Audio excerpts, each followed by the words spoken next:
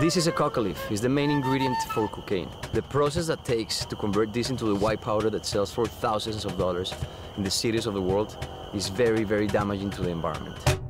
I traveled to Bolivia to see the environmental destruction that is a byproduct of the $85 billion a year cocaine trade.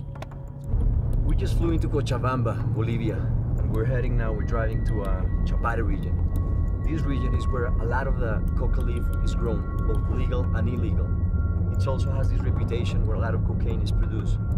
In the 70s, so much cocaine was produced here that locals tell stories about how you could buy it by the fistful on the streets. Today, the production and distribution is much more covert.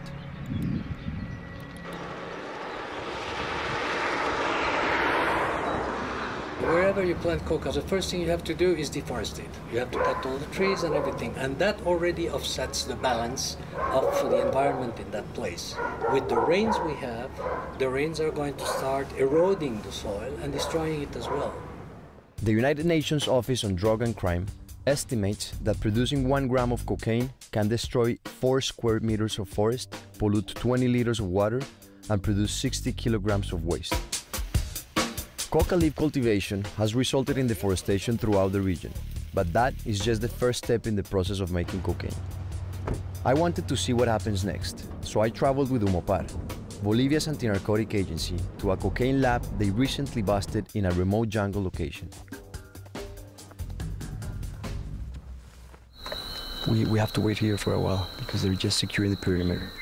Many times when they come back to these labs, they found armed people and they get into a gunfight. So they're just making sure we're going to be safe.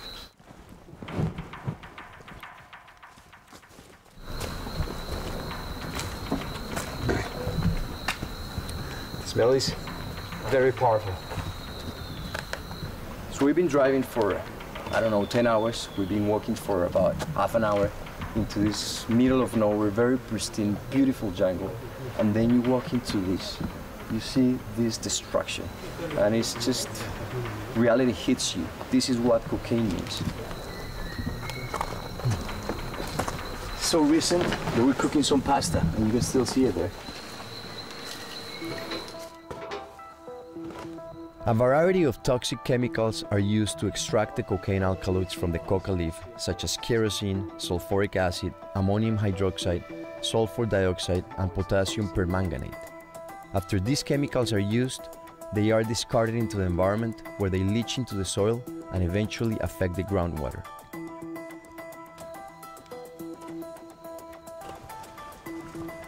We headed to another recently busted lab where they manufacture cocaine paste, the first step in refining the coca leaf. So we finally arrived to what they call a coca paste factory, which is not really a factory, it's just a clear in the woods where they mix coca leaves with gasoline and sulfuric acid to create this coca paste, which is the raw material to produce cocaine.